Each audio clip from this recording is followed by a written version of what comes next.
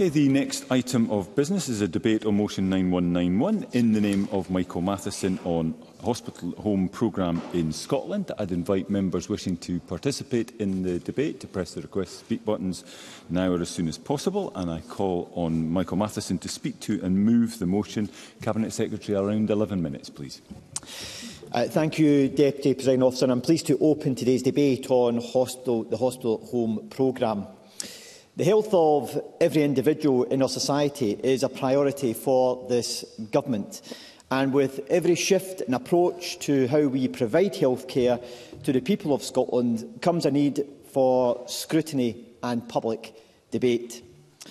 Projections for future bed demand suggest that by 2031, Scotland will need to increase hospital bed capacity by around 2,000 to 3,000 beds. This is the equivalent of 5 large district general hospitals. So it's essential that we look at alternative, sustainable solutions for patients and for our healthcare system. Since 2020, the Scottish Government has invested some £7.6 million in the development of Hospital at Home. And I was delighted to announce a few weeks ago a further £3.6 million for this financial year to support its further expansion across Scotland. This will increase our current capacity by some 50% by the end of 2023-24, allowing more people to receive the care they would usually receive in hospital at home. Hospital at home services are consultant-led, with expert teams on hand to provide short-term hospital-level care. Patients have access to interventions such as oxygen and intravenous antibiotics, and investigations such as ECG and scans at home or in a care home. Hospital at Home has been in operation now in Scotland for over a decade. We now have services in nearly every board and partnerships across Scotland. I'd like to put on record my thanks for the excellent work done by the dedicated healthcare professionals delivering care across the country around the clock to make this possible. We are all aware of the fundamental issues facing our health service. Increasing demand, increasing complexity and increasing acuity mean that when there is a surge in demand, our NHS and our wider health and social care system is at times under significant pressure. We are still dealing with the combined shock of the global pandemic and, of course, Brexit, which are making securing workforce very challenging. Over recent months, services have been working hard to recover, but pressure on acute hospital services has been increasing throughout the UK now for some time. The culmination of this is increased hospital occupancy levels, which are routinely at around 95%, well above historic levels and beyond what is acceptable. We must, in the best interests of both patients and the people who work in the NHS and in the social care sector, use every lever available to us to address these combined pressures. Key to reducing demand on our hospitals is to provide care closer to home. Hospital at Home is one of the levers we are already using very successfully. In 2022-23, over 63,000 bed days were provided by Hospital at Home services for older people. In fact, data released by Healthcare Improvement Scotland this month show that the number of older people admitted to Hospital at Home services in 2022-23 is almost the equivalent of a large city hospital like Aberdeen Royal Infirmary, making Hospital at Home the 5th biggest hospital for older people. But beyond considering the challenges on the system within health and social care, we must first and foremost consider what the people of Scotland want and need. 10% of people over 65 in Scotland are living with frailty, and we know this can have a considerable impact on a person's quality of life. We also know that older people in Scotland, in particular, are often those most significantly impacted by hospital stays. Evidence tells us that on average, 10 days in a hospital bed is equivalent of 10 years of muscle wasting for an older person. Admission of a patient with frailty to an acute ward increases the likelihood of them losing muscle strength, agility and, of course, confidence. By taking people who may already be frail out of a hospital setting, we can reduce deconditioning and exposure to other avoidable harms, such as hospital-acquired infections, including delirium and falls. More than happy to give way. Alec Rowley.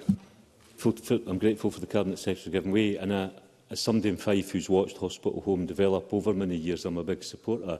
But does he accept that these elderly, frail people we have to, as a government, ensure that these people have the support they need in the community, and therefore social care needs to be able to respond? Cabinet Secretary. I do agree with that point that has been made, and of course Fife has been one of the leaders around the development of Hospital Home. But of course we need to make sure that social care provision is able to meet the demands that come alongside that as well, which is why we're taking forward considerable not just investment in social care, but also around the development of a national care service. Presiding Officer, we also know that a hospital stay is, by its very nature, removes people from their home environment, away from their surroundings and their loved ones, which can lead to distress and anxiety. There are practical considerations for a patient's carers and families, such as transport, which can make a hospital stay a disruptive and sometimes expensive time for the family. So we must ask the question, is hospital always the best place for every patient to receive the treatment that they need? Sometimes, of course, the answer will be yes, but that is not always the case. Recent evidence review identified several key findings on the benefits of Hospital at Home. Firstly, Hospital at Home can be delivered safely without increased rates of death or readmission to acute care. Hospital at Home may reduce the likelihood of patients living in residential care following an acute episode, and patients expressed high levels of satisfaction with the services. And finally, the cost of Hospital at Home are generally lower than for inpatient care. And crucially, patients value being in the comfort and the familiarity of their own home and appreciate the reduced disruption to their daily routines. I think the member was trying to make an intervention. I appreciate the Cabinet Secretary giving away. Whilst many of us appreciate the importance of care at home, in areas like Dumfries and Galloway, the severe lack of nurses and help to deliver that care at home, there's still a role for cottage hospitals. And cottage hospitals and the value for the community was recognised by the First Minister in his role as the Health Minister. Would you not agree that step-down facilities like cottage hospitals still play a big role? And can also voice my disappointment you're not coming to collect a petition signed by 4,000 people to see Newton Stewart and Kirkcudbright cottage hospitals reopened? Cabinet Secretary, I can give you that time back. Presiding Officer, the issue about the design of healthcare services locally is best directed by the local health board and health and social care partnerships and the integrated joint boards. Knowing what's the best way in which to meet the needs of the local community, in my view, is the most appropriate approach. And Hospital at Home can play an important part in that. And I know in Dumfries and Galloway they are taking forward work in order to develop and expand their service. Officer, but we also need to be honest about the challenges we face in expanding Hospital at Home. Whilst NHS Scotland's staffing levels are at a historic high due to 10 years of consecutive growth, clearly recruitment and redeployment of staff is a limiting factor, particularly in more remote and rural areas. It's unquestionable that the loss of EU freedom of movement has put unnecessary barriers in place to recruit staff from Europe, and of course the UK's post-Brexit immigration system is certainly not helping. The Scottish Government recognised the challenges that boards and frontline staff are facing, which is why we announced £8 million of funding to support boards to recruit an extra 750 nurses, midwives and AHPs from overseas by the 31st of March 2023, and they've made good progress in taking that forward.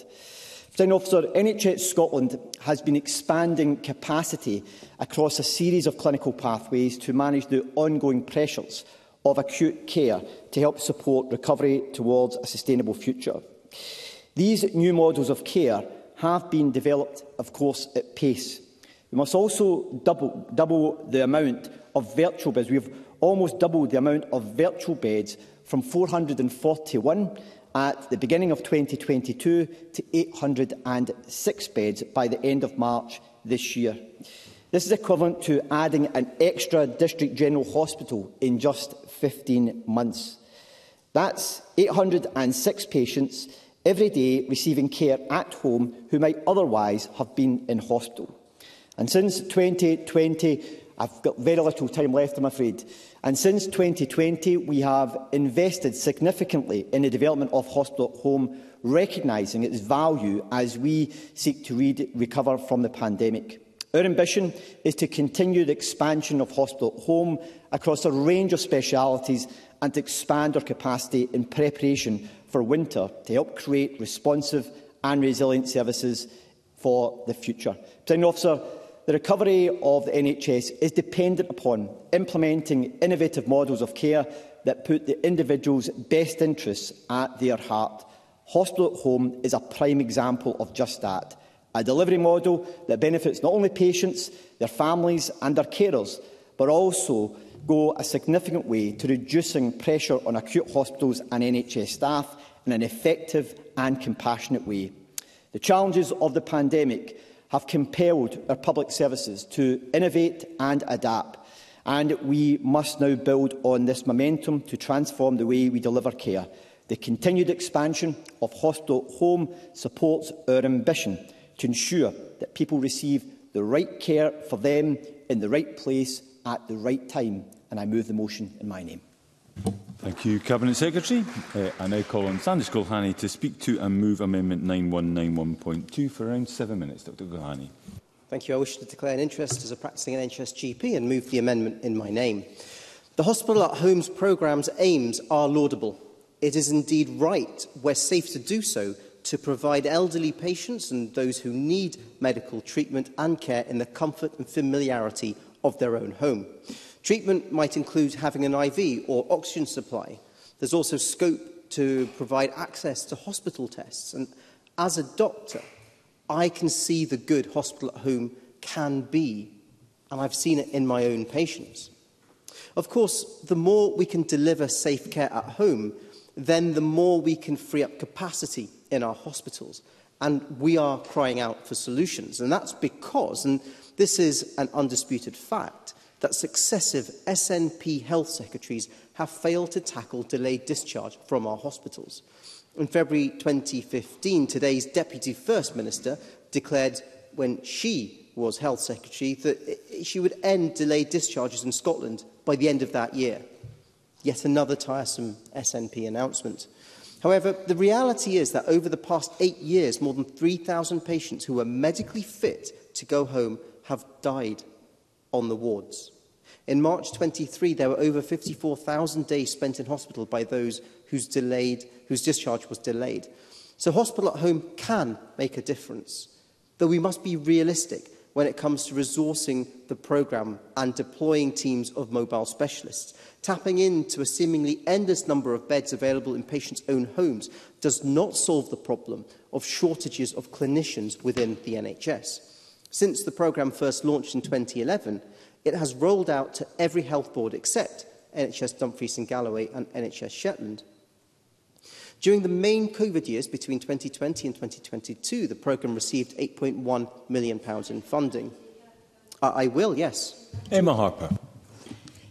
It's interesting what Dr Gulhani is saying about NHS Dumfries and Galloway, and I thank him for taking that intervention because I know time is short. My understanding is that NHS Dumfries and Galloway have taken forward a home teams approach, which is how they are delivering the equivalent of Hospital at Home. Sanders Gulhani, I can give you the time back. As I said at the start of my statement, I would welcome anything that reduces delayed discharge. By May 2022, the Scottish Government said there were an estimated 275 virtual beds created through Hospital at Home. And for comparison, there are 333 staff beds at University Hospital Ayr. It was then announced 275 bed number would double by the end of that year. That didn't happen. So we have another announcement. 3.6 million to the Hospital at Home programme for the financial year to create 156 additional virtual beds. The Scottish Conservatives support any measures to alleviate the pressures on our NHS, such as the SNP's delayed discharge crisis.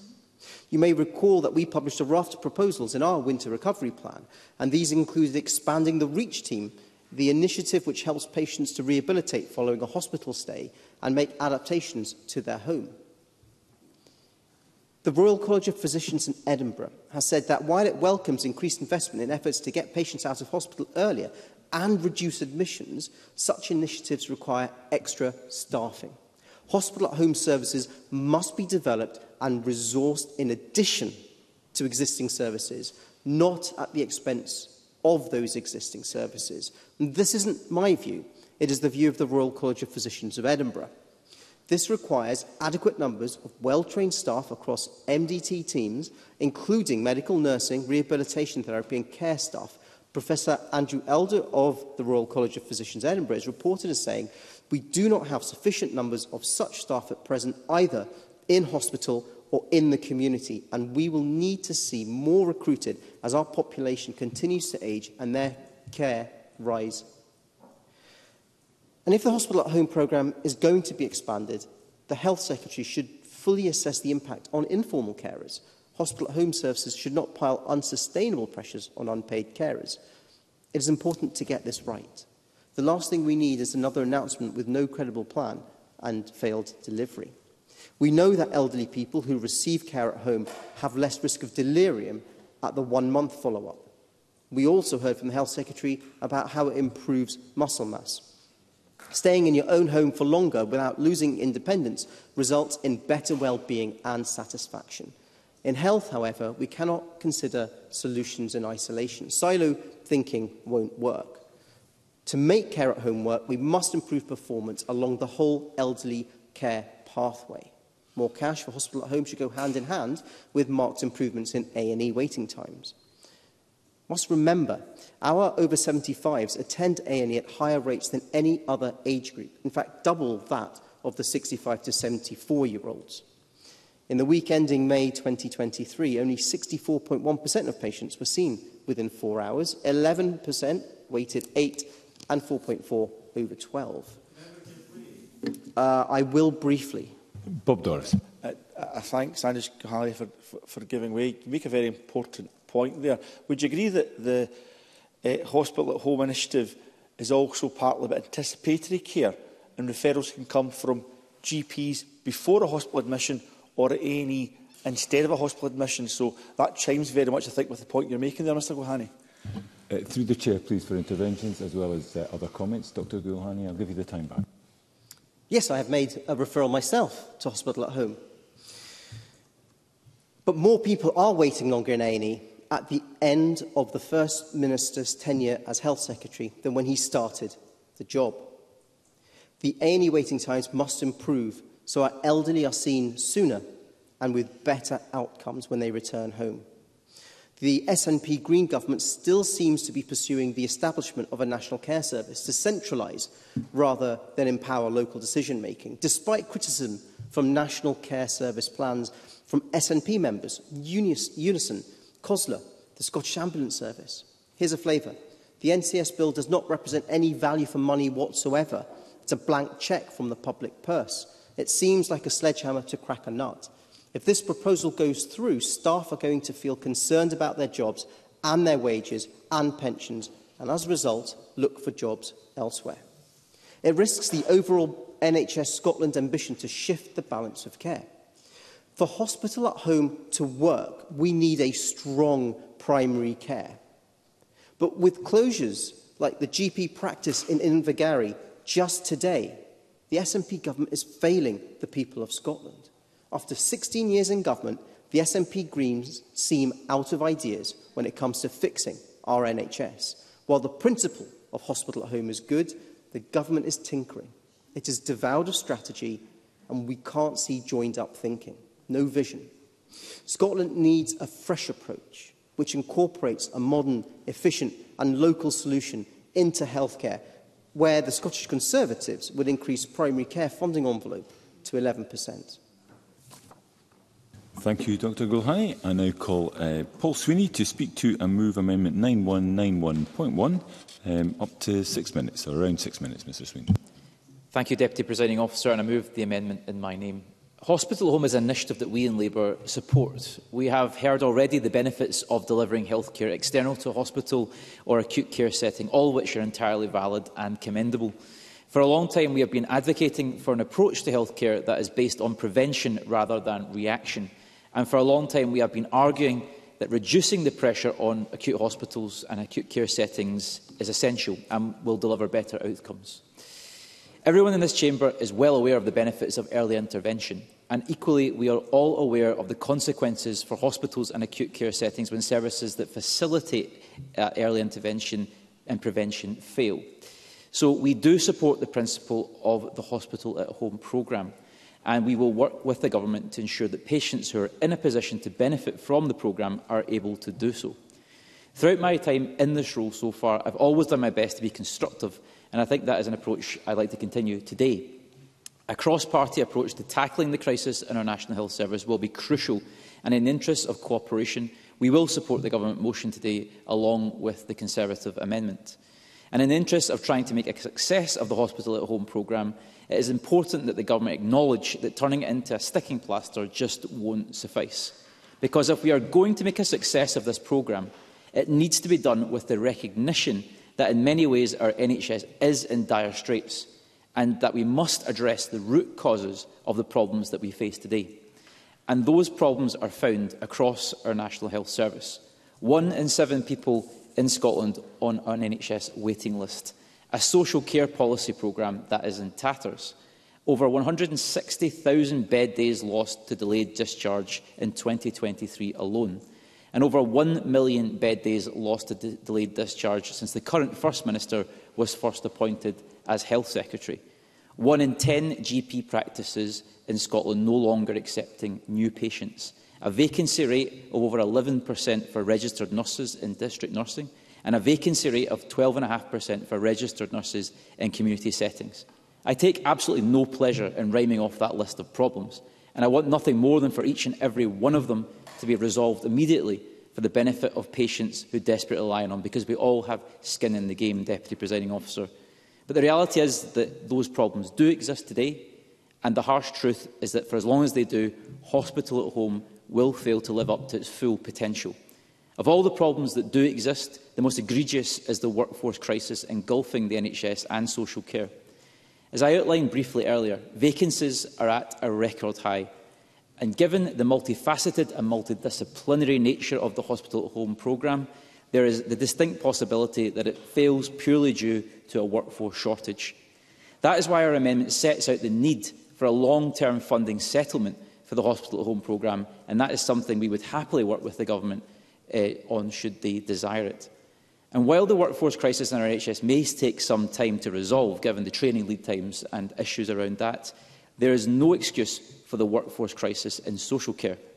The backlog in delayed discharges is in no small part down to a lack of a social care plan, and one of my primary concerns about the Hospital at Home programme is that it will be used to try and mask the crisis in delayed discharge. And we also see that play out in adjacent services such as hospice care. Indeed, I visited the Prince and Princess of Wales Hospice in Glasgow just a few weeks ago, and they highlighted that a third of their beds are unusable due to the lack of specialist nursing staff.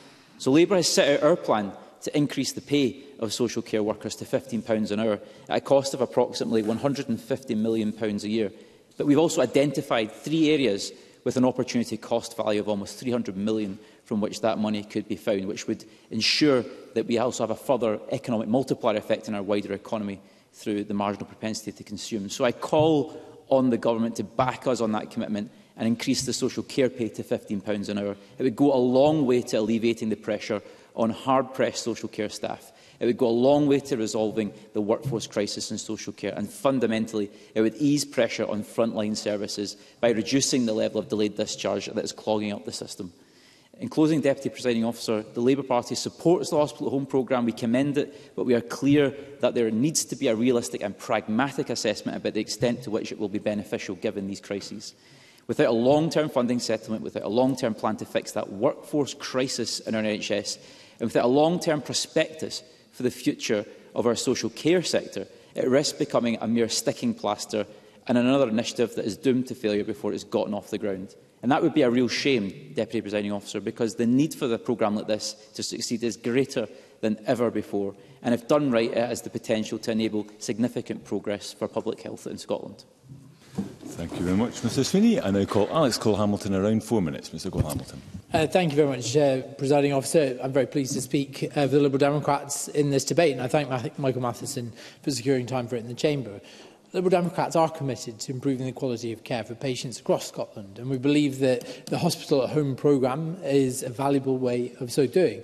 As we've heard, Hospital at Home is a model of care that provides treatment and support for patients in their own homes rather than in a hospital setting. It can relieve that interruption of flow that we all know too well, that is causing delays in A&E and cancelled operations for people who are stuck in our main hospitals. It's patient-centred alternative to acute hospital admission, reducing the number of those patients stuck in hospital wards, removing many of the challenges associated with admission. And we know it leads to better outcomes for many people, because being at home is a better place to be. Indeed, there are clear and obvious health benefits in allowing patients to maintain their independence, spend more time with their family and their loved ones, whilst programmes like this one also reduce the risk of infection. It could also save the NHS millions of pounds every year.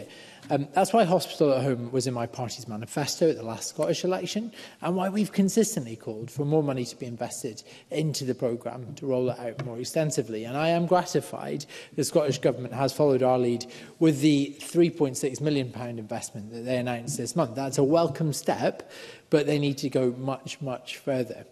That's because there are a number of issues with the service. There have been reports of a lack of coordination at some points between the Hospital at Home team and other healthcare providers, such as doctors and nurses working at the hospital. That's not to denigrate their work in any way at all. It is just to recognise the immense pressures that they're under. But the resulting confusion makes it difficult to ensure that the patient receive the best care possible.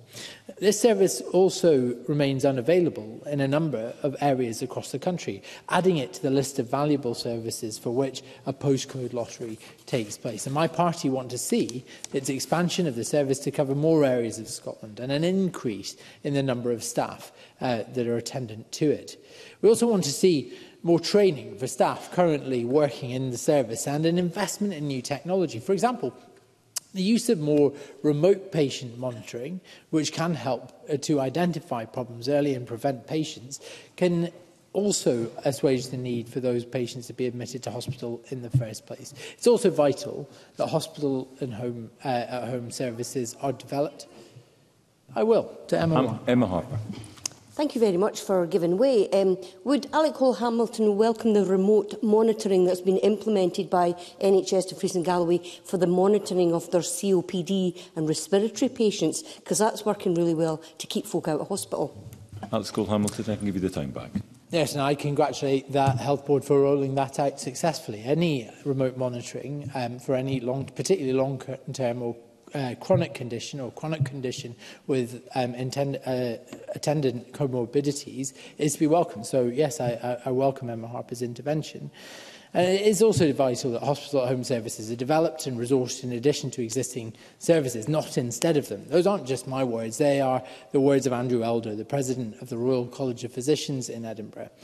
He also raised concerns about current staff shortages, both in our hospitals and in our communities. Our NHS is indeed being stretched beyond its capacity. We hear that day in, day out in debates like this in this chamber, Presiding Officer. And it's no different when it comes to hospital at home. Whilst the government's total failure to tackle delayed discharge is continuing to have a significant impact. Presiding Officer, if this scheme is going to work, it needs to be valued by this government. That's why I'm calling on them to make sure that this £3.6 million investment, as welcome as it is just the floor, it's the beginning, and that we build on it significantly, very swiftly from hereafter. And if they're struggling for ideas on how to pay for that, can I suggest that they scrap that multi-billion pound takeover of social care? Thank you very much. Thank you, Ms Cole-Hamilton. We move to the open debate, and I call first Claire Hockey to be followed by Oliver Mundell. Around 4 minutes, Ms Hockey. Thank you, Presiding Officer, and I refer members to my register of interests. We all want to be in a position that as much healthcare as possible can be provided to people closer to their homes. And over the past few years, there has been sustained and coordinated efforts in providing community alternatives to hospital, all while maintaining and improving patient experience. As evidenced during the COVID pandemic, making it easier than ever to know where to go to get the right care in the right place was vitally important, saving patients time and freeing up space in our GP practices and hospitals. Whether it was through NHS Pharmacy First Scotland or the Hospital at Home service, these initiatives played a key role in relieving pressure on our health and social care services.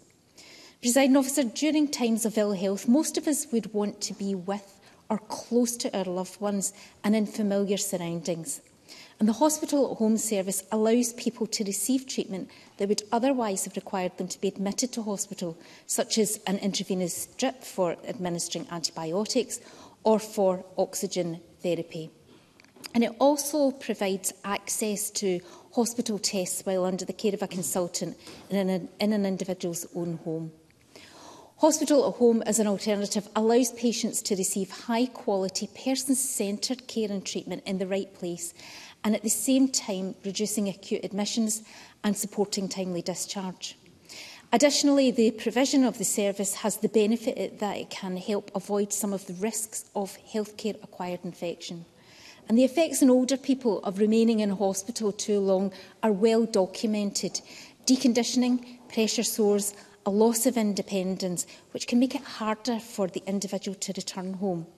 And we know that frail patients tend to occupy hospital beds for a longer period of time, and that alternatives to this can produce a far better health outcome. That's why admission to hospital should only happen when the patient's clinical need requires it. If that level of care and treatment can be provided at home, then we should endeavour to provide it there. Presiding Officer, Hospital at Home has been in existence in a number of countries across the world for around 25 years.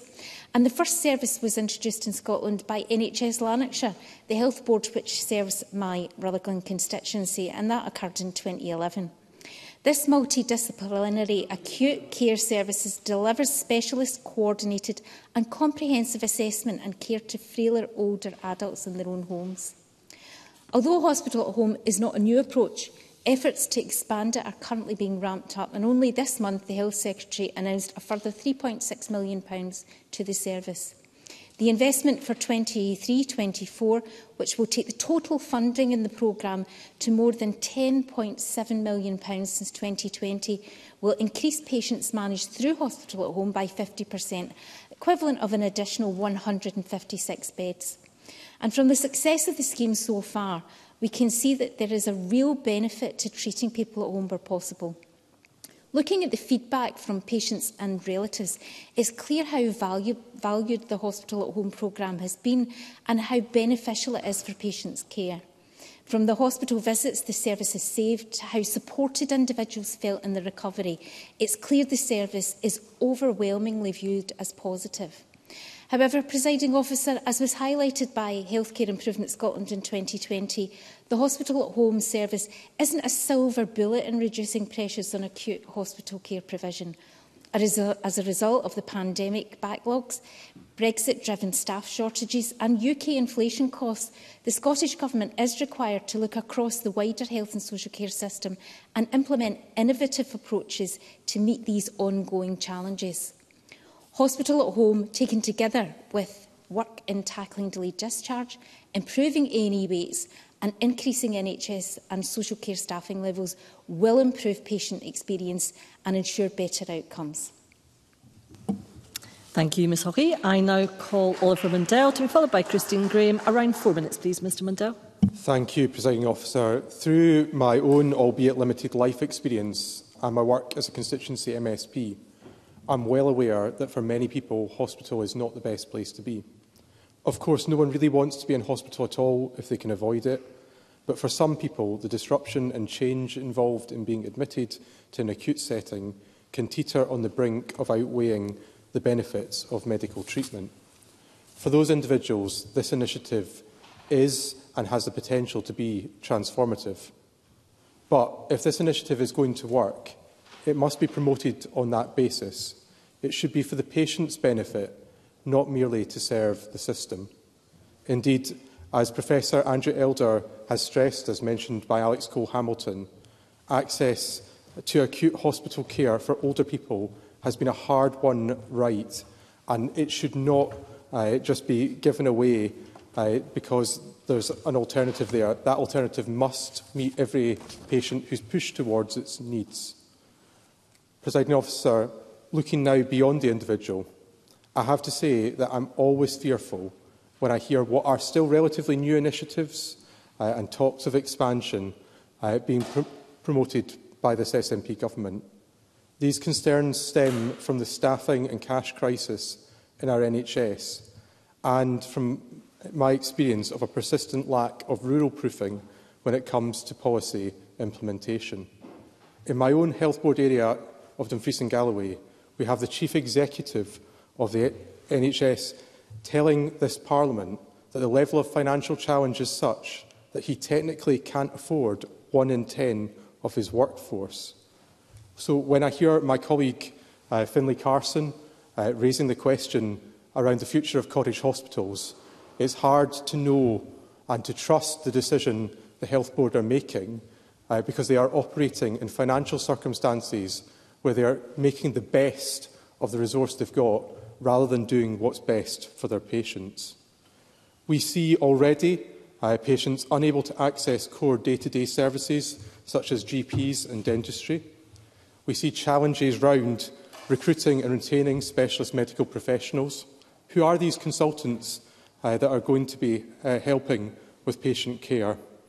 Social care and care home beds are being rationed, with care deserts emerging in some parts of the region. I set this out not because I don't support the concept of hospital at home, but because many constituents, patients and hard-working staff will be questioning the capacity to pull this off at any significant scale in the current climate. I'm also concerned that when it comes to stabilising our local health service, this SNP government isn't willing to confront the realities on the ground. All the strategies and policies that have been laid out to date speak to this, as they simply do not match with the scale of the challenge that lies ahead. In place of a laser-like focus, for example, in this area, on getting people already in hospital home, we come up with new ideas and initiatives rather than trying to resolve the very serious underlying issues that already exist.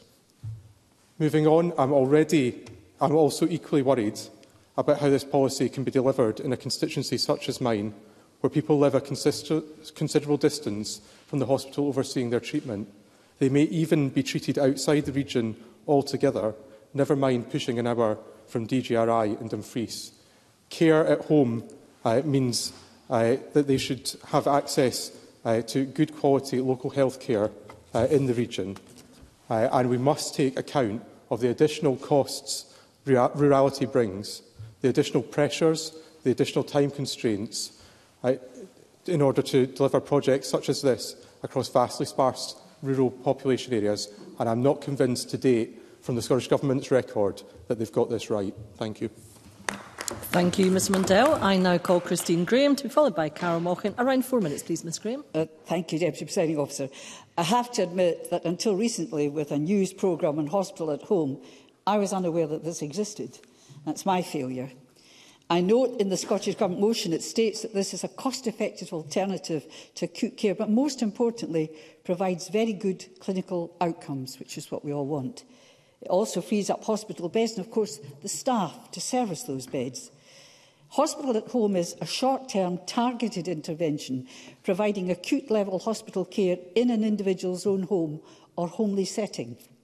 The impact so far, there's a 53% increase in patients managed by hospital-at-home services, and it has prevented over 11,000 people spending time in hospital during 2022-23, relieving pressure from A&E and, importantly, the Scottish Ambulance Service. Again, importantly, we're in the comfort of their own home, surrounded by the familiar, all aiding, in my view, to better physical and indeed mental health. To quote one patient, "I was delighted. It was unbelievable. It was totally different from being in hospital.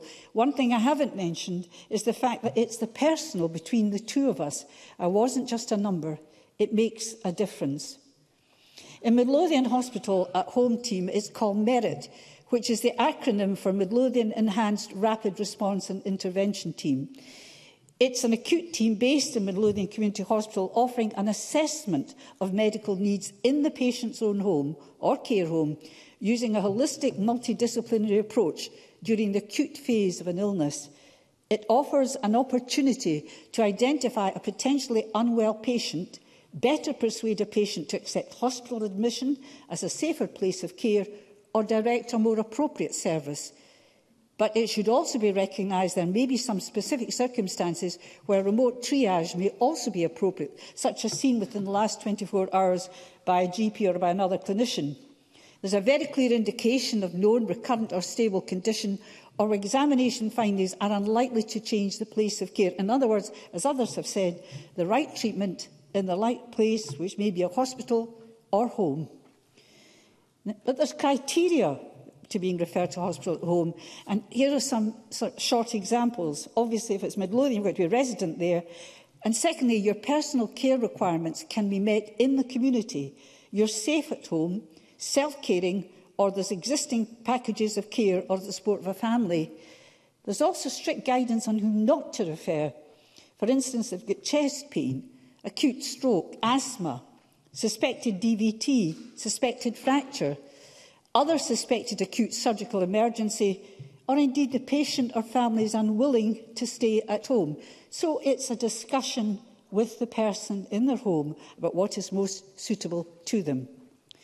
NHS Borders Hospital Home Service just started admitting patients in April of this year. It's therefore the newest such service in Scotland, and rurality is an issue, but it can be covered because the BGH is far away from many people, the Borders General Hospital. I welcome progress in hospital home, which seems to be to a plus all round, in particular and centrally to patients, if it's practical, being assessed and treated in familiar surroundings, which must be good for them. Thank you. Thank you, Ms Graham. I now call Cara Mochan to be followed by Emma Harper, and in terms of agreement reached with the Labour group, Ms Mochan has 6 minutes. Thank you, Presiding Officer. I'm happy to speak in this evening's debate and take the opportunity at the beginning of my contribution to reiterate my party's support for hospital-to-home, the hospital-at-home services we know to be vital for delivering the healthcare of the future by bringing hospital standard care into the home using technology. Although we agree with the benefits of the hospital-at-home service, recognise its usefulness thus far and want to see its success continue, it is disingenuous to suggest that investment here is anywhere near enough. We need widespread resource for our NHS, which is struggling on many fronts, and we do need the Government to explain its long-term investment plan for the hospital-at-home service. It is right that my Labour colleague Paul Sweeney set out the reality in our health service and the backdrop of the debate today. 1 in 7 Scots are on waiting lists, delayed discharges are alarmingly high, NHS staff, despite their greatest efforts, are being let down by a government that, no matter how often it tries to argue to the contrary, has undervalued and under-resourced a critical workforce, and our patients are being failed by the lack of support to staff. Initiatives and programmes such as Hospital at Home are welcomed, but the wider picture cannot be ignored. Indeed, it is also correct that we ask the Scottish Government to set out its plans for delivering hospital-at-home services for the longer term. It seems a little bit that we don't get this long-term alternative to acute hospital care to understand it. And we kind of see as a quick fix or a tokenistic gesture, which just allows pressure to be put back on acute services when anything falls short. At this juncture, Presiding Officer, I wish to recognise the multidisciplinary nature of this service and the importance of various workforces within our NHS and social care services in delivering it. It is right that we commend Health Improvement Scotland and National Education Scotland for their work in this regard so far, and I pay tribute to our allied health professionals, the third largest workforce in our NHS, who go above and beyond to deliver specialist care services for our most vulnerable people in the most challenging of times. We are all aware that without doctors, nurses, carers and unpaid carers and the allied health professionals working together to meet the individual needs of every patient, hospital at home does not work, and it is right that we do all we can to support them.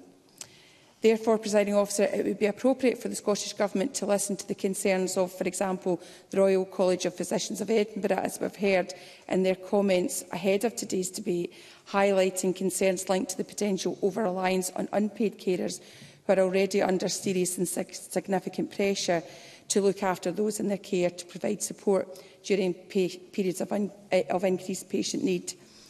Indeed, they argue that the provision of hospital at home must be an addition to existing services, not a replacement for them, to ensure that the hard-won rights of older people to have care in acute hospital settings should it be most appropriate for their needs not be lost. So I think it would be useful for the Government in their concluding remarks just to talk about the long-term future for hospital at home and address some of these important points when doing so. I know you know, that the speaker before me did mention that they were unaware of the service, and so I think if MSPs in the chamber are unaware of the service, it does give you that sense of how people out in their communities understand the service. And so although I know the Minister and the Cabinet Secretary are looking over, I know that you feel it's very embedded, but for many people it doesn't feel that way, and it would be useful if you addressed that. We need to, as we have heard, talk about the staff challenges that we have, about how 1 in 10 GPs have formally closed to new patient lists. The RCN confirmed that community nursing teams are under extreme pressure for vacancy rates, and we also know that the HPs are under stress for vacancy rates as well. This is all underpinned by a failure thus far to fully implement the safe staffing legislation that this Parliament passed years ago, legislation to protect our overworked workforce, and we know that services like this will need strong protection for the NHS staff, and so we should look back at that legislation and make sure it is implemented appropriately within our wards and within any services such as this. I want to turn to social care, and it has been touched on. It is undermined, the whole of community services is undermined by a crisis in social care, and the Government can avoid that. Carers are not being paid the fair wage they deserve, and serious concerns across Scotland about the provision of well-funded and locally available social care is there. It is clear, as set out in our amendment, Scottish Labour's amendment, that we will only be able to deliver the standard of social care required and a strong hospital at home programme by immediately uplifting social care pay. And I also want to mention at this point the recommendation in the Feely Review about the removing of non-residential care charges. These are important issues that have not been addressed by the Government. In concluding, Presiding Officer, I reiterate my party's support for the intentions and aims of Hospital at Home and recognise this as an important step forward, encouraging the use of alternative care. A close friend of mine with community nursing experience of many years tells me patients seem less anxious, and this must be a really good thing for care. However, it is clear that we have issues and support for resources in the NHS and social care workforce, and I hope the Cabinet Secretary and Minister will address this in closing tonight. Thank you, Deputy Presiding Officer. Thank you, Ms Morgan. And I now call Emma Harper to be followed by Gillian Mackay. Around 4 minutes, please, Ms Harper. Thank you, Presiding Officer. I'm pleased to speak in the Government's motion today, and I remind Chamber that I'm a registered nurse and former employee of NHS Dumfries and Galloway. As members and the Cabinet Secretary have indicated, the purpose of Hospital at Home is to reduce hospital admissions by providing treatments in the comfort and familiarity of a person's own home. And Claire Hawkey has described the types of treatment received, like intravenous infusions or oxygen therapy. And evidence shows that those benefiting from the service are more likely to avoid hospital or care home stays after a period of acute illness. And for older patients, it means remaining at home longer without losing independence, as this has contributed to overall improvements in patient satisfaction and improving well-being. Presiding Officer, I am a member of the Health, Social Care and Sport Committee, which is currently undertaking scrutiny of the NHS boards, including the rural boards in my South Scotland region. NHS Borders Chief Executive Rafe Roberts, he told us that re-ablement work is being implemented in his board, and re-ablement refers to the care a person receives after experiencing an illness or injury. And the main aim of re-ablement is to allow people to gain or regain their confidence, their ability and the necessary skills to live as independently as possible, especially after an illness, injury or deterioration in health. And re-ablement is a person-centred approach, and support is usually delivered in the person's home or even in a care home. This work has led to an increase in people receiving hospital-at-home care, and this, of course, is welcome. Presiding Officer, delayed discharge is one of the largest issues facing boards in Scotland, and I welcome, as the motion indicates, that the Scottish Government is providing ongoing support to boards in a range of areas, including discharge planning. And just give me a wee sec. Home Teams is a new health and social care model of working which is being delivered in Dumfries and Galloway to help people live healthier lives in their home and also to tackle delayed discharge. Yes, I will give way to Mr Carson. Thank the member for giving away. Will the member recognise that there are huge gaps in the provision that home care currently providing Dumfries and Galloway, much to do with the rurality and the lack of staff? Will you agree with me that step-down facilities such as our cottage hospitals or similar facilities are needed in our rural towns to ensure that people can be looked after close to home and not form the record-breaking figures for delayed discharge and DGRI? Ms Harper, I'll give you your time back. Thank you, Presiding Officer. Thank you, Finlay Carson, for the intervention. I think the issue of rurality is hugely important for us in Dumfries and Galloway and the Scottish Borders, and I acknowledge that NHS, the Health and Social Care Partnership, are doing a consultation right now about community bed provision, and I look forward to the results. But I absolutely agree that we need to be looking at whatever care can be provided as close to home as possible. So I support whatever mechanism we can do to take that forward. Similarly to the hospital at home, Home Teams, as I was describing, they pulls together the multidisciplinary team and resources within the community under one team. And they're doing this to ensure that there's less referrals to acute care, and they're ensuring that people tell their story once without repeating it. And they're also ensuring that reduced waiting response times is also delivered, and the provision of a holistic approach is taken to look at the whole person. So again, it's a person-centred approach that Home Teams is taken forward. And Home Teams have led NHS Dumfries and Galloway to redeploy 52 community staff to support 102 packages of care, which equates to 120 individuals receiving the hospital at home model. And there's 18 beds that are being created in Mountain Hall Treatment Centre as an intermediate care facility as a step down from acute care. And that's similar to what Mr Carson was talking about earlier. And I don't think I have time for another intervention, because it would take a 6-minute speech to go into the detail about the provision that's required across the whole rural area. So apologies, Mr Mundell, that I can't do that. What I'm interested in focusing on is looking forward to the community bed provision consultation responses, because we all know that people do want their care closer to home. And I thank NHS Dumfries and Galloway for the innovative work that they're taking forward to make a difference to patient outcomes. Presiding Officer, as well as hospital at home, the outpatient parenteral antimicrobial treatment scheme and respiratory community response teams now offer more than 600 virtual beds to treat patients for conditions patients that would traditionally need hospitalisation. So thank you, Presiding Officer. I welcome this support and I look forward to decision time because I will be supporting the Government's motion. Thank you, Ms Harper. I now call Gillian Mackay to be followed by David Torrance. Around 4 minutes, please, Ms Mackay. Thank you, Deputy Presiding Officer. As we've heard, Hospital at Home allows patients to receive acute care in their own home or homely setting.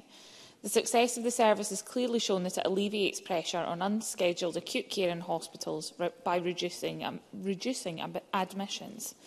Between April 2022 and March 2023, 11,686 patients were supported by Hospital at Home services, a 53% increase on the previous year.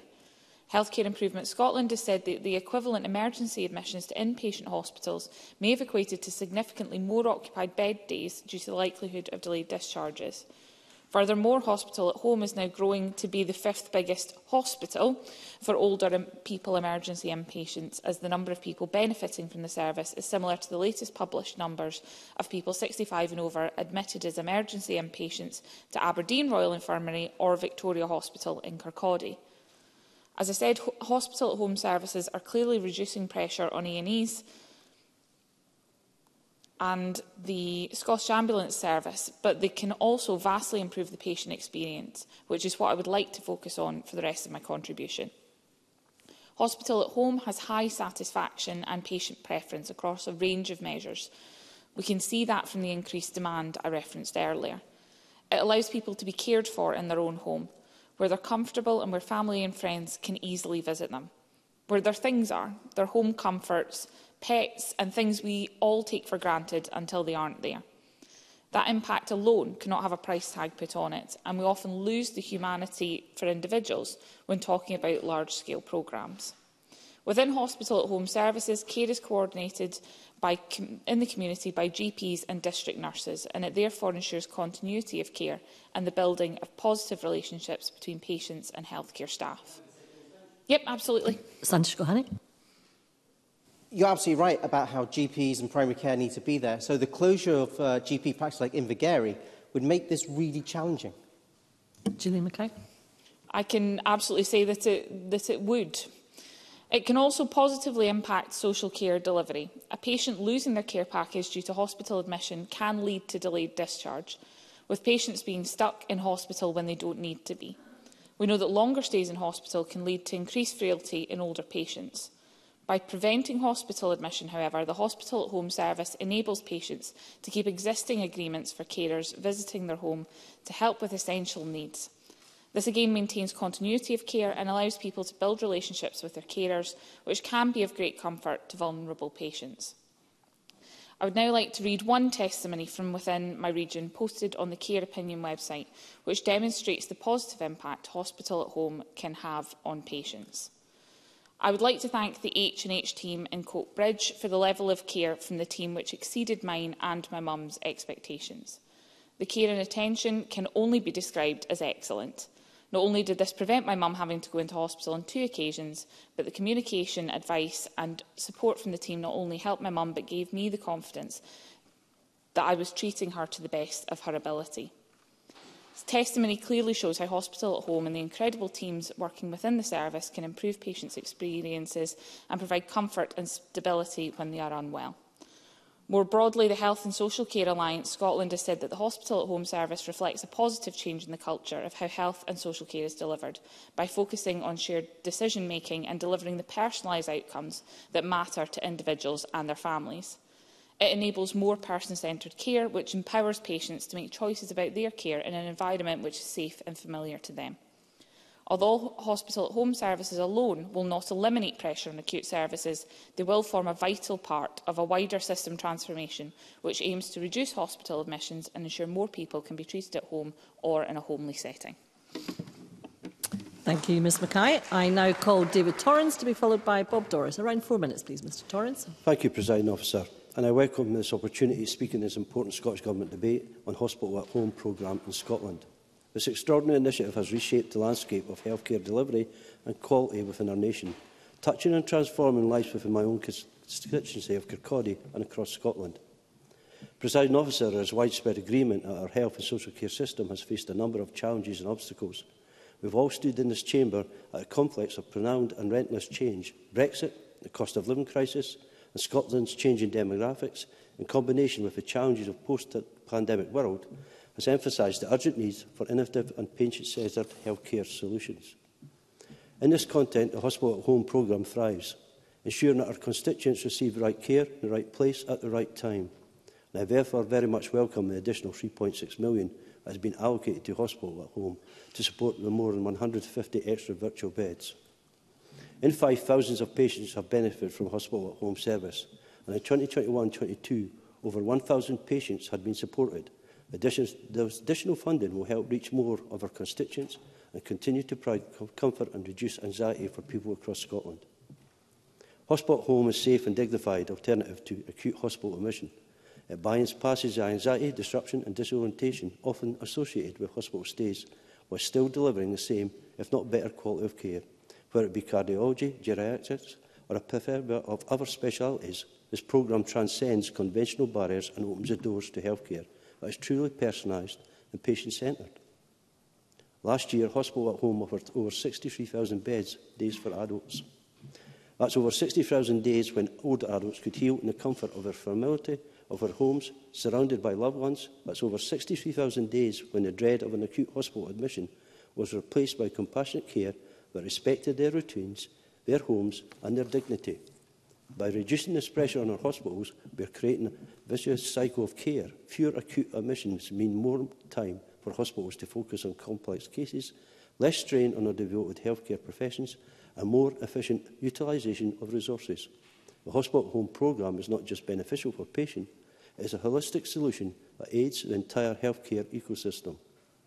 None of these achievements would have been possible without relentless dedication and concerted effort by Healthcare Improvement Scotland, National Education Scotland and clinical networks, whose tireless work has supported the development and implementation of Hospital at Home. I also want to recognise the invaluable service of our dedicated doctors, nurses, therapists and other healthcare professions who make Hospital at Home a reality, who navigate through the complexities of our individual patient needs, often at unsociable hours, and who continue to learn and evolve to serve their patients better. Hospital at Home is not a replacement for hospital admissions, only an alternative, and I have full confidence that the Scottish Government and our health ministers are continuing to manage the pressures that remain on the services across the health and social care system. It is vital that we build a health service that best meets the needs of the people it will serve, which is why the Scottish Government is committed to doing it all it can so those with experience of social care support and community health care have sufficient chance to share their views. This includes patients who have experienced the Hospital at Home service and will allow anyone who uses the service, has a loved one who relies on care or has worked in the sector to help have their say in the future of the healthcare landscape. In conclusion, Presiding Officer, Hospital at Home represents a leap in the evolution of healthcare delivery in Scotland. It embodies an ethos that recognises the holistic needs of patients, upholds their dignity and optimises the resources of health of the country. As we continue to tackle the many challenges facing Scotland, I welcome a continuation of Hospital at Home so everyone can receive the right care at the right time in the right place. Thank you, Mr Torrens. And I now call Bob Doris, who will be the last speaker before I ask the closing speakers to make their contributions. Around 4 minutes, please, Mr Doris. Thank you very much, Presiding Officer. And I'm pleased to speak in this debate, recognising the contribution of the Scottish Government's Hospital at Home strategy. In Glasgow alone, I'm aware that a test of change pilot for Hospital at Home was introduced by the Glasgow Integrated Joint Board in January 2022. By March of this year, it was reported that up to 1,200 at-home bed days has already allowed many Glasgow residents over 65 to leave hospital earlier or avoid admission to hospital and instead receive enhanced care at home. This is both better for patients and takes strain off our NHS within an acute setting. Receiving the care we need at home from nurses, advanced nurse practitioners, GPs, pharmacists, occupational therapists, consultant geriatricians, a wrap-round service has allowed over 300 Glaswegians to be at home rather than in hospital. That is a success story. But I would be very keen to hear about any qualitative data collected regarding the views of those who have benefited from Hospital at Home and any changes that they have suggested for adopting. I would also be keen to hear about whether as part of hospital at home, those patients who require the running of essential medical machines and other equipment, or indeed air mattresses or electric hoists, for example, in their own homes, have been offered support for their utility bills. More generally, of course, those living at home with medical conditions for the longer term have more expense, perhaps due to a more frequent need to wash and dry clothes and bedding, or keep their homes at the right temperature to support the cared-for person. So any information the Scottish Government can provide and how it offers assistance would indeed be welcome in the summing up of this debate. However, I do recognise that hospital at home is a success and should be expanded. I also welcome that £10.7 million investment in hospital at home since 2020. Given I understand this initiative is funded by channelling money via integrated joint boards, I'd be interested to learn more about how the Scottish Government monitors the wider budget pressures on IGBs given their financial challenges. And I've written to the Cabinet Secretary with concerns regarding some changes to provision in my area which may impact on frail elderly. We don't want any unintended consequences. And I look forward to a detailed response in due course on that matter from the Cabinet Secretary. And I want to mention the Hospital to Home service, presiding officer, offered by Chess, Heart and Stroke Scotland. I would note that this week I am sponsoring their exhibit within the Scottish Parliament promoting that very initiative. Hospital to Home is not just for the over 65s, it's for everyone, and offers a very significant support. As Chess, Heart and Stroke Scotland have stated, every day in Scotland people are leaving hospital scared and alone. But our amazing nurses, support workers and volunteers are here to make sure you don't have to recover alone. They offer free practical help, support and advice. This is offered face-to-face and one-to-one through community support teams and home visits. Many who have suffered a cardiac arrest or stroke may have been previously active, or they may previously just have lost the confidence to be active itself, or lost their networks that enables them to be connected, active and avoid social isolation. The work of Chest, Heart and Stroke Scotland can make a real difference in that context. Hospital to Home can lower readmission rates to hospital and avoid unplanned care, unscheduled care such as presentations to A&E. So Hospital to Home clearly has an important part to play and surely complements Hospital at Home. And I look forward to the further expansion of Hospital at Home in a way that is informed by patient experience, is iterative and is delivered as part of a broader range of services. And I'm supporting the Government motion here this afternoon. Thank you, Mr Doris. And we will now move to closing speeches. I would advise members that we do have some time in hand. And on that note, I call on Paul Sweeney to close on behalf of Scottish Labour. Around 6 minutes, please.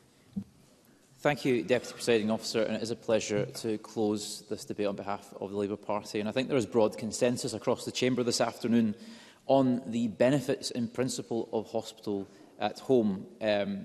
I know certainly from personal experience, I'm sure many others do, that being in hospital is a rubbish experience. It's frustrating and deeply tedious, certainly for a younger person, but for an older person it can also be potentially life-threatening. We've heard of the potential impacts on frailty, on acquiring an infection, and that can potentially lead to a fatal spiral. So any measure which can move the emphasis of care away from acute settings and into home settings is to be commended, and that is why we are all in broad support of the scheme. But I think the member for Glasgow, Mary Ellen Springburn, made an important point about that in itself. How do we ensure the resilience of the home setting? So there's one emphasis on hospital, but how do we emphasise the resilience of the home setting? And I think there is much more work to be done in that space. Mr Doris mentioned, for example, how do we ensure adaptations are made to homes to ensure that there is a sufficient facility available for people. I think we need to do much more in respect of housing associations and registered social landlords to ensure that they are able to be supported. Yes, happy to give way. Edward Mountain. I thank Mr Sweeney very much for giving way on that point. Not only is it about adaptations to the home, but it's making sure the correct equipment follows the patient to home. And that's been a problem across the Highlands. Has that been a problem in his area, and does he think more work should be undertaken on that? Paul Sweeney. Absolutely recognise that. I think it is a major issue and one that's not well understood. And I think the call for extra data and understanding of that qualitative experience is essential for us to ensure that this works as best as it can.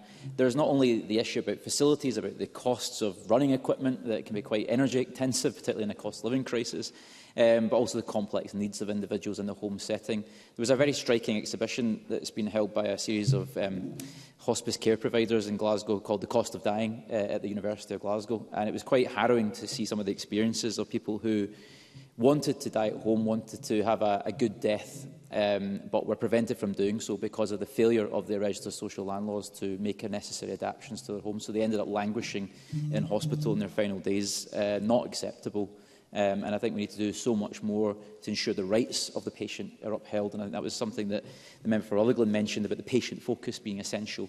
Also, not necessarily if someone can't stay in their home, there are maybe second step-down services. It was mentioned by the member for Galloway and West Dumfries about cottage hospitals, that kind of setting being potentially an opportunity, potentially having more sheltered accommodation where there is a sort of semi-supervised activity.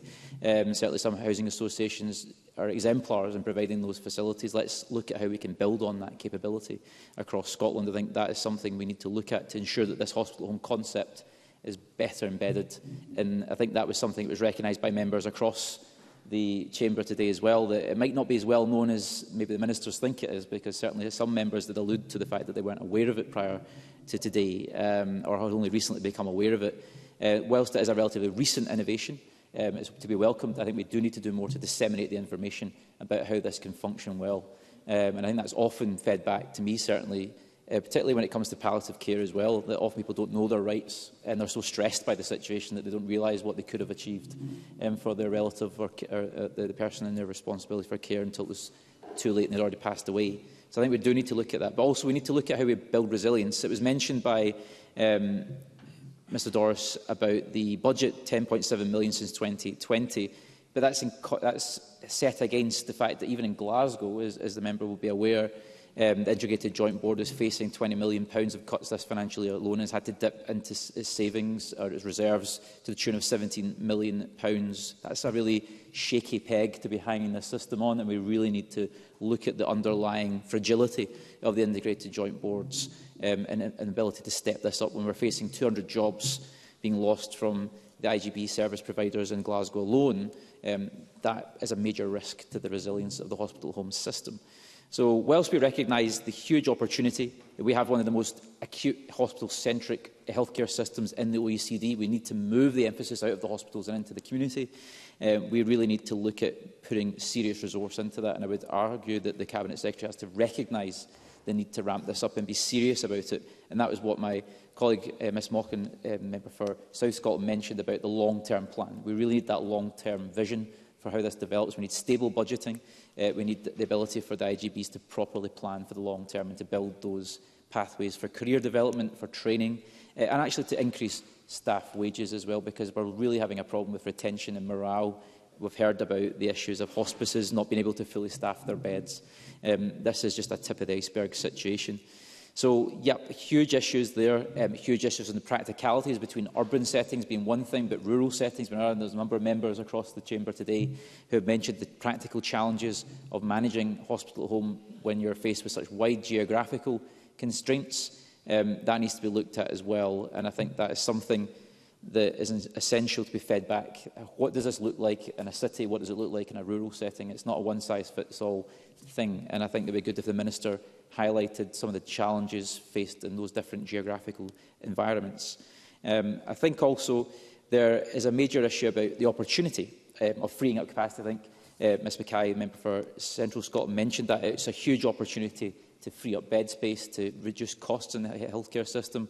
But how do we really ensure that it's not simply displacing capacity in terms of staff from other parts of the healthcare system and thus accentuating the problems we're having across the entire healthcare ecosystem, as a member for Cawdey mentioned. So whilst we're all for it, we're all very supportive of it, we have to be cognizant of the major practical constraints that we are facing. It's essential that Scotland achieves the best possible healthcare system for us all, but we must be aware of the acute problems we're facing today and work through them in a collegiate and cooperative way. And with that, happy to support the Government's motion this evening. Thank you.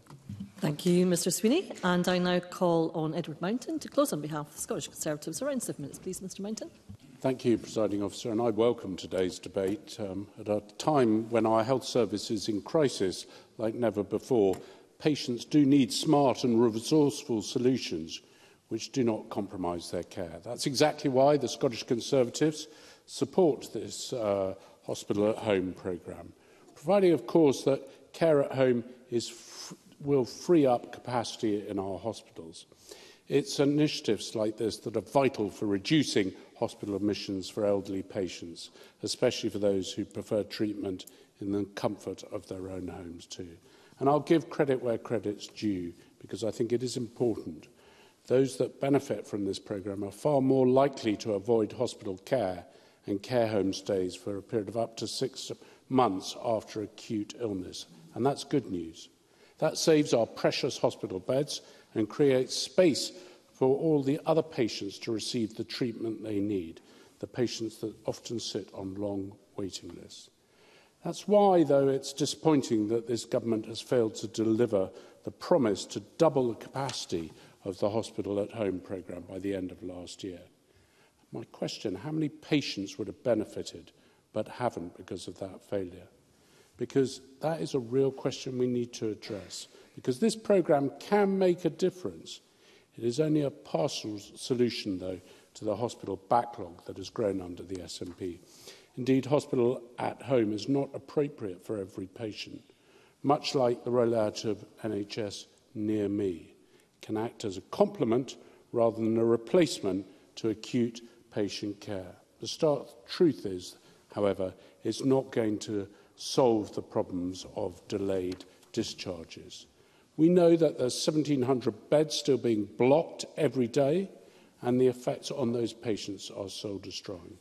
It's leading to increased waits at A&E, as well as lengthier delays in vital procedures. And my colleague, Dr Gulhani, has mentioned in his speech the SNP promise to eradicate delayed discharges in 2015. But every health secretary since has failed miserably to do so. And let's be honest, patients are paying the price. The former health secretaries who broke their promises include the first and deputy first ministers. It's not good enough. So, turning to the speakers in this debate, I'd just like to make a few points on what I heard. I appreciate the Cabinet Secretary's point, and I wonder if he should reflect on the fact that he should be asking, and the health services should be asking, not should we do this, but can we do this? Let's make it possible. Let's urge doctors to ask that question. Can we do it? Remember that there are risks to sending people home, but the risks may not be as high as keeping them in hospital.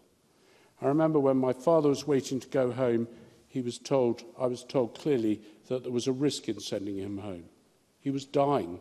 We knew what the risks were. Let's make it possible where we can. Dr Gulhani has also mentioned the importance, as we've heard, about delayed discharges. And we've got to work harder at sorting that out. And we've got to make sure that when people go into hospital, we have a way of ensuring that there are people there who can ensure that their discharges happen and go out at the right time. And that might require people to give them power of attorney over decision-making processes in the medical front. It's taken by Paul Sweeney's comments about supporting the principle and making sure that it's important for social care to be there to step up when the need comes for that person to go home. But I think it's also important to remember the very point he made about that it won't be suitable for everyone. And not everyone can afford the costs of going home and the extra costs that be required for them to have a sensible care package at home, which may require extra heating and extra electrical use. Alex Cole-Hamilton recognised the staff shortages, and I think we all recognise that. And I think we understand that to make this work, we've got to recruit additional staff on top of the staff that we see already in the system. And I agree with Claire Hawkey's point, is high-quality, person-centred care has got to be at the centre of all of this. It's really important. And I think she also made the point that we need to increase the funds. And what about the extra kit that's needed that I raised with Ms Sweeney? It's really important that we make sure that we have the kit to follow people when they're home. Yes, of course I'll take a point. Claire of Hockey. intervention. I thank Edward Mountain for taking the intervention, and I think, yes, at the heart of this is about being patient-centred and allowing patients to be where they need to be, whether that be to be at home to recover or whether that be they be at home to die, surrounded by their loved ones. I did mention funding, but what I referenced was the funding that the Scottish Government has already committed to this. Edward Mountain. Thank you, and I'll accept that qualification on the point, but the point I'm trying to make is that extra funding will always be required because caring for people at home brings additional costs, getting extra staff there, getting extra equipment there, and all of those. And we need to be responsive to it because there is a cost involved. Now, Oliver Mundell made the point, and I think really important point that I think Finlay Carson also made about the importance of cottage hospitals and how much they will pay in stepping down from hospital and allowing patients to go home. Now, I thought Christine Graham was going to, she started off her talk about talking about extra equipment that was needed, and that then dropped away. And I may have misheard, but I do think that she made the point about having the importance of having teams who could help people at home. And I would say that just if I've got time, presiding officer, but I would just make the point, we do need teams that are probably a little bit more advanced than we have in the local community, which is why in the Highlands we've got the pre-hospital immediately care team that can deploy, if they needed to do care at home where perhaps local doctors are not able to. Sorry, I thank you, Edward Mountain. Just to clarify, I don't think I mentioned extra equipment, but I did say a full assessment has to be made if it's the right place, the right time for the right person. By implication, that also might involve equipment. Edward Mountain. Okay, another qualification, but great. We've got there that the extra equipment might be needed after a full assessment. So I very much take that point. And I think Emma Harper's point was actually an interesting thing, and I think that, you know, with her experience in nursing, we should be aware that I think a lot of what she was saying about being at home is a tonic to speed recovery and aids people to get through their illnesses better. And I think there's general agreement from all other speakers on this. And so, in conclusion, presiding officer, I would say that I welcome the small but significant progress that has been made in the Hospital at Home programme. However, I think patients still need to see some big ideas and big investment from the government. We need to see sufficient kit to allow patients to go home, and we need to see sufficient care support to allow those people who have gone home to go home in the comfort and knowledge they will get the best possible care. But the problem is we haven't seen the real tackling of the problem, which in my mind is the whole issue of delayed discharges, long A&E waiting times and the social care crisis. Until we see some fresh thinking on these, I believe our hospitals will continue to run out of beds despite this programme, because I think the government has run out of steam on how to resolve that, and I would ask them to do that as a matter of extreme urgency. Thank you, President Officer. Thank you, Mr Mountain. I now call on Minister Marie Todd to close on behalf of the Scottish Government, around 9 minutes or perhaps more. Thank you, Presiding Officer. I really welcome the opportunity to close this debate, which has provided members with an update on the benefits of Hospital at Home and the action that we are taking to support the development and expansion of Hospital at Home programmes. I'd like to take this opportunity to recognise the hard work and commitment of our partners who have worked to establish and expand this crucial service. These services are by their nature both personal and person-centred. They're delivered by highly skilled and valued health and care staff and are intently focused on delivering for the needs of the individual in their own environment. I want to thank Health Improvement Scotland for the support they've been giving to local areas since 2020 to grow an active learning network of health and social care partnerships. This support has enabled the expansion of Hospital at Home from 7 to 21 health and social care partnerships. But I would like us to go further and have even wider geographical spread. I also want to thank NHS Education Scotland for their work in developing training materials for the Hospital at Home programme, and to our health boards and health and social care partnerships for their ongoing support and commitment to delivering more acute care in the home. I want to thank everyone across the Chamber for their input and reflections through today's debate. There's clear consensus here today that providing person-centred care, which takes full account of an individual's wishes and balances that with safety and clinical need, is a priority. Turning to the... Certainly. Finlay Carson. I really appreciate the Minister giving way. You touch upon the views of the patient.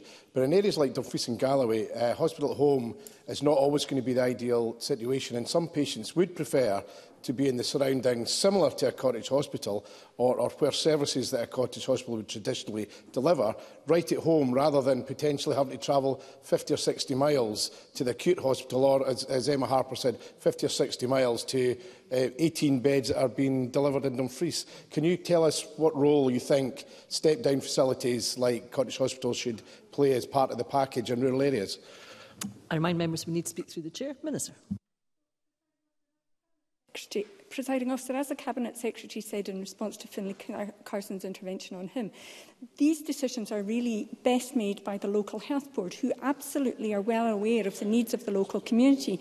Let me just put to bed the issue around rural areas. A number of people have raised the challenges of delivering hospital at home in a rural area, and I, as a rural representative, a member for Caithness, Sutherland and Ross, I'm well aware of the challenges. But I would say it could be argued that it's even more important to deliver this in rural areas, because admission is much more disruptive to patients and their families. And I would have to say NHS Highland are delivering hospital at home. They're delivering it in Skye. It's being delivered in the Western Isles by the NHS Western Isles. If it can work in Skye and the Western Isles, it can work anywhere. Turning to the specific questions which have been raised during the debate, to respond to Carol Mochan's point, we've been using hospital at home for over a decade. It started in December 2011 and we've expanded it recently. It is absolutely here to stay. The reason it's here to stay is because people are absolutely at the heart of hospital at home programme. They value the flexibility and the security that being in a home setting brings, and particularly for elderly people, those familiar faces and spaces reduces the potential for adverse incidents.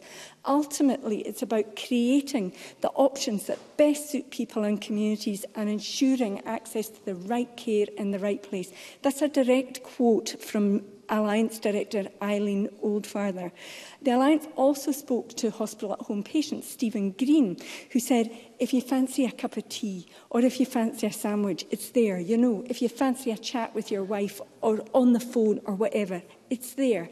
For something like what was ailing me, hospital at home is ideal. This has done me a lot of good, I know, and I would recommend it to anyone it suits.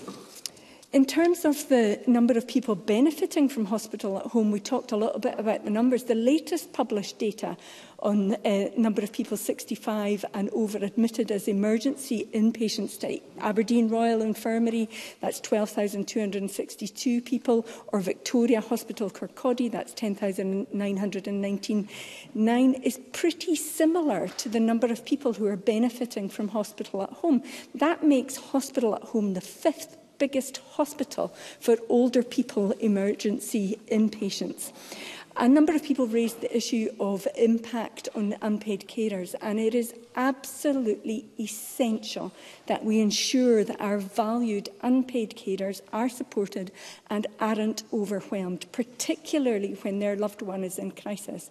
Now, the feedback from Alliance Scotland indicates that hospital at home transfers control back to the patient and carer, and they value that. It's providing care on their terms, in their environment. And that obviously, as many have said, indicates that patients recover quicker and feel involved in decisions along the way. Some people mentioned the impact on GPs and on primary care, and there has been a concern that it places a burden on an already overburdened area of our health and care system. Now, Professor Ellis, our DCMO, was asked about this, and he said, I know this was a concern when I met with GPs prior to starting in Lanarkshire, but there's no evidence that hospital at home creates additional work to routine hospital admission. And in reality, it's about partnership between primary and secondary care in the patient's interests. It should be recognised, it should be recognised that routine hospital admissions can create potential work for GPs, and that arguably the debate is about what patients need, not about whose workload is affected. Certainly happy to give way. Oliver Mundell. I thank the Minister for giving way. Does she accept that there are now parts of Scotland where primary care has broken down completely and people are unable to routinely see a GP? How can a programme like this work without that key linchpin? Minister. So what I would agree with is that GPs are absolutely a linchpin. They're the front door of our NHS and they are key, which is why we are investing in general practice and which is why we value it so much. Addressing the issues of delayed discharge, we have a hospital occupancy action plan. Addressing delayed discharge is of absolute critical importance. And although over 97% of all discharges are without delay, we've already made available earlier this year up to £8 million of funding to support HSCPs, purchase around 500 interim care beds to increase interim capacity. These are in addition to around 500 interim beds that are already helping patients in the system. There's a delayed discharge and hospital occupancy plan building on best practice to address the issues that were experienced last year. Let me tell you, we are well into planning for next winter already, and it is being implemented at pace, delivering the actions that we know work. There's a whole system oversight and planning group in place to assess progress in implementation of the action plan and to plan for future peaks. So there is a lot of work going on right across the board in a system which we all acknowledge is under pressure. Let me just pick up on the point that Christine Graham raised around Midlothian. I had the absolute delight of visiting the Midlothian Community Hospital in recent weeks, and I met their teams, multidisciplinary teams, but mainly allied health professionals, physiotherapists, occupational therapists, who I was absolutely inspired by. They were working in an incredibly flexible way, a patient-centred way, a holistic way to ensure that people got the right care in the right place at the right time. And of course, they were keen to emphasise to me how much better it was to be able to assess people's abilities in their own homes, and their wider needs were much more visible than they would have been if the assessments took place in hospital. Hospital at home is a tried and tested concept deployed across the globe, and in many ways Scotland's at the forefront of this growing movement. Internationally, evidence has been accumulating across a range of clinical specialties, including older people, respiratory, cardiology, paediatrics, infectious diseases, as to the benefits of this approach. It offers comparable care to that provided in an inpatient bed, but with reduced risk of the harms that the Cabinet Secretary for NHS Recovery, Health and Social Care set out in his opening remarks. But beyond the benefits to the patient of providing care at home and reducing pressures on the NHS, we also know that it can reduce the need for older people to be admitted to a care home. Evidence from a large study conducted across the UK found that hospital at home for older people reduced nursing home admission by as much as 42%. Being able to stay safely in your own home when you're unwell or receiving treatment matters hugely to many people. But we also know that a hospital at home is able to deliver the best hospital care to people who are in nursing homes, minimising the disruption for some of the most frail in our society. So, as noted by the CABSET, we've pledged a total of £11.2 million to develop and expand hospital at home since 2020. Given our firm commitment to offering the service to more people across Scotland, we'll regularly review our funding for the programme to assess whether it matches our ambition. We're committed to the continuing expansion of hospital at home across a range of specialty areas, and I'd be very happy to return to Parliament with an update on this in due course. In conclusion, I do not support the opposition amendments to this motion for the reasons set out during this debate, but instead I commend the motion lodged by the Cabinet Secretary for NHS recovery, health and social care. I look forward to working with our partners to continue the expansion of the Hospital at Home programme and to ensure that the public is aware of its benefits and that we remain committed to patient safety and the highest quality of care. By taking an approach that puts the person and their needs and their wishes firmly at the centre, we'll provide the type of careful and kind care that we would wish to exemplify in all of our services and help more people to receive acute care in a familiar setting within their own communities. Thank you. Thank you. That concludes the debate on Hospital at Home programme in Scotland. It's now time to move on to the next item of business. There are 3 questions to be put as a result of today's business. The first is that Amendment 9191.2, in the name of Sandesh Gulhani, which seeks to amend Motion 9191, in the name of Michael Matheson, on Hospital at Home programme in Scotland, be agreed. Are we all agreed? The Parliament is not agreed, therefore we'll move to a vote and there will be a short suspension to allow members to access the digital voting system.